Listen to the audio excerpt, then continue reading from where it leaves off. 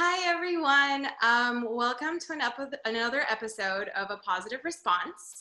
I'm really excited today. I have a fantastic guest, Carine Dahab, and she got her bachelor's in sexology, which is really interesting.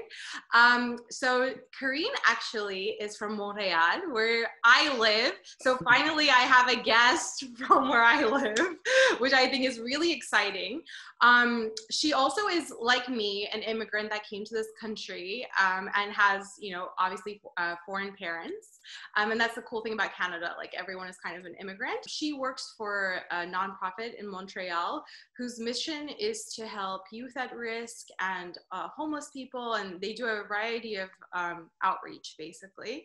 And she's going to talk a little bit more about what it is specifically that she does with them. Another thing is that what we want to really kind of touch base on today is the importance that a sexual education can have on society. Especially, we know that our point of view is a Western one because we live in Montreal, Canada. But we both are immigrants coming from very different backgrounds. So we want to talk a little bit more about this. And I think Carine is obviously the perfect person to talk to this about, because who has a bachelor's in sexology? Not that many people that I know of.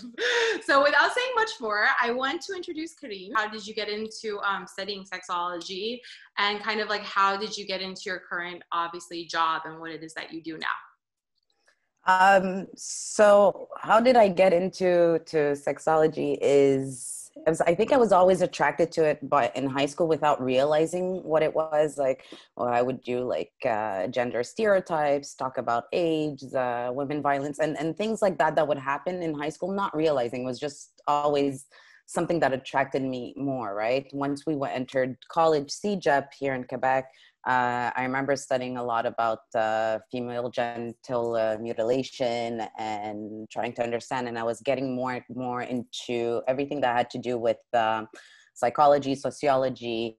And I knew I wanted to be in that field. I just didn't know what. And then one day I saw that we are the only place in North America that really offers such a in-depth program in sexology. Amazing. So I applied, I got accepted. Both my parents are born and raised in Egypt. Mm-hmm. On my father's side, my grandfather's Turkish, my grandmother's Armenian. Amazing. And on my mom's side, her mother's Syrian and my grandfather's Egyptian. Amazing mix, like such a Middle Eastern soup. That's what it is. That's exactly what it just makes sense, right? So Exactly. We stuck to the sea right there. Exactly. So,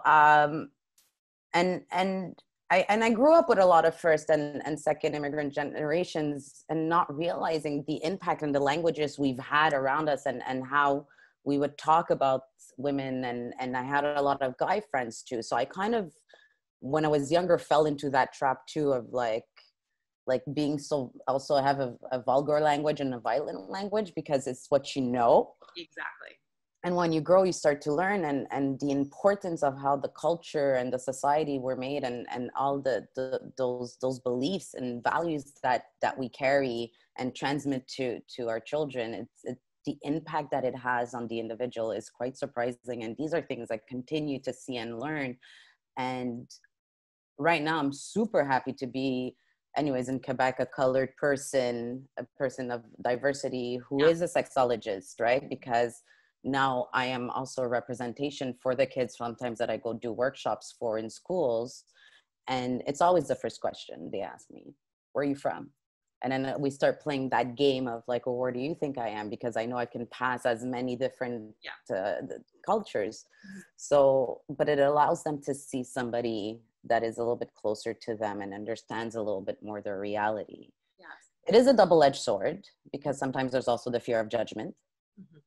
But and with my work, I was hired initially for the purpose of juvenile prostitution. And when I was doing a field research for the section in Montreal where we were, there was already some services for women being done, but the huge lack that I noticed the most was there was nothing being offered for boys and young men. And when girls would get a sex ed class, for example, well, I would ask what are the boys doing? And they're like, oh, they're going to gym class. So again, the sole responsibility of sexual education lies on women, which I was a little bit shocked. So This is really I, shocking. Yeah, I didn't know that. yeah, Crazy. yeah. Wow. So as of 2014, I had built a whole program for boys. And yes, me too. I am definitely looking for men who are willing to participate, who are, because they do need male examples too, a little bit, especially at such a young age, because they do fall into these very surprising, say like, I'm a bad boy. I'm going to be like, they still bring up like John Cena as a like physical example of manliness, right? It's very interesting to see it's still the same thing.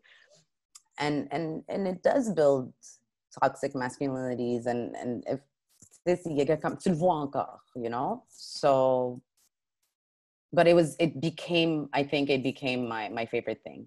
I didn't realize I would fall in love with giving education to boys as much as that. Even if you are in a very open environment, I think there still are levels depending on what kind of a minority you are in that environment or your social economic background that also affects the sexual education. And then there's like sexual repression.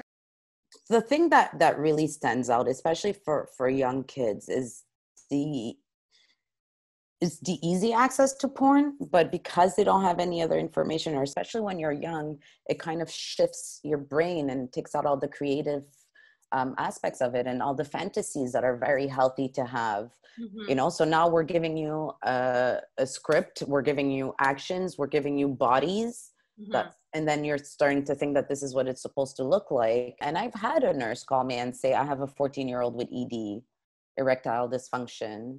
And then we spoke about it more, and it was like, well, the girl didn't look like the actors in porn. But that comes back to sexual education. Yes. Number one is Iraq. Wow. And number two is Egypt, Wow. who are the biggest porn consumers in the world. Largest average sessions. So they stay there long. It's not a 2-minute session there. Wow. Okay. And for those countries is Kuwait, Saudi Arabia, Qatar. So Kuwait is number one, Saudi is number 4, Qatar is number 5. Just using proper words, proper terms, understanding limits. I cannot and will never say I will prevent sexual abuse. Mm-hmm. That is not a thing. What I can do through education, and what a parent can do through education, or what society and a culture can do through education, is not have it repeated and being denounced the moment it happens, because now you're recognizing the signs by using the proper language. Exactly. So this is how far it can go. Not a story I had to work with, but really it's a horror story. But sometimes I think to shake certain people, I need to use this story. Somebody told me about a case that it was a 3-year-old who went to the doctors and kept complaining about tummy issues. They checked, fine. Parents kept going back, checked, fine. I don't know. I think after the 4th session of the tummy issues, they realized tummy was vagina, and the kid was diagnosed with chlamydia. Because we don't use the proper terms. So the child only knew what the tummy was because it was the area that was affected. For me as an educator is to give you all the scientific based answers so you can make an informed choice. Exactly. We as a government, Canadian government, when we do welcome our new arrivals, my goodness, we need to start understanding what a dating is. Dating. That you don't catcall women in the streets. No.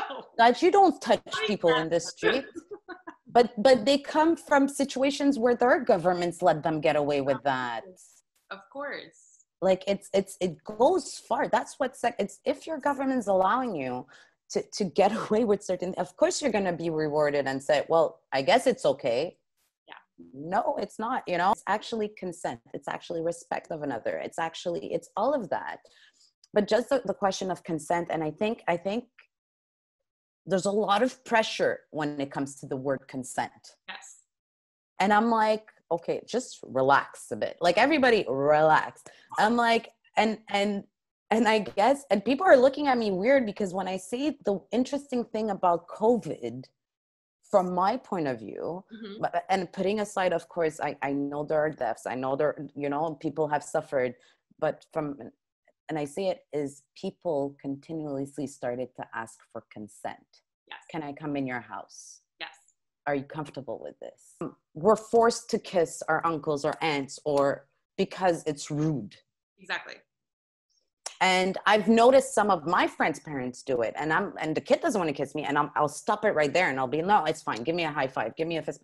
Exactly. I respect. So as an individual, respecting not only the child's limits, finding a solution if they're comfortable. Now you're empowering a child indirectly by saying, I respect your body.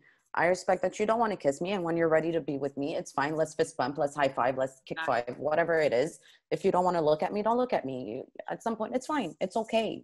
Yeah. You know, but there's that fear in our culture to be like, oh, I raised the wrong kid. Didn't say hi. But let me push it further. These ideologies, even then, it's like, I was sexually abused at the age of 9, but I remember thinking, I have to say because I don't want to be rude to the person. But, and again, I can't blame my parents for that. I blame a whole culture and there's nothing to blame for my parents for that. But it becomes ingrained and it stays with us for the longest time. Which you see like that we would have to do differently for this to be less and less of an issue, basically, where people can come forward or these things happen less and less. Well, look, it's in Canada, like in Canada, we're lucky. There are women's rights. There are still a lot of issues concerning women's rights, but compared to other certain countries, yes, we have certain privilege that I do have to acknowledge. It's nice to set up laws. Yeah. It's nice. But if you don't apply them, so you need a shift in what the government's action actually do. You need to train your people. So, okay, you're going to apply that the police is going to arrest because there's been a rape, or is the rapist going to get away because you paid the person money? Yeah. You understand? So if judgment, I think in Egypt, the first case of sexual harassment or sexual abuse was like in 2013 or 12. Like, I have to look it up again. And there was a movie who was relating to that. It was after the Arab Spring. It has to start with one person and slowly. And people are putting their lives at risk in these countries. I find that these issues seem to be very universal. Like, they are worse in certain places, but there is a universal issue here, like that we're all kind of facing no matter where we live, you know? We have to give that education. That's the other problem. We minimize women's issue.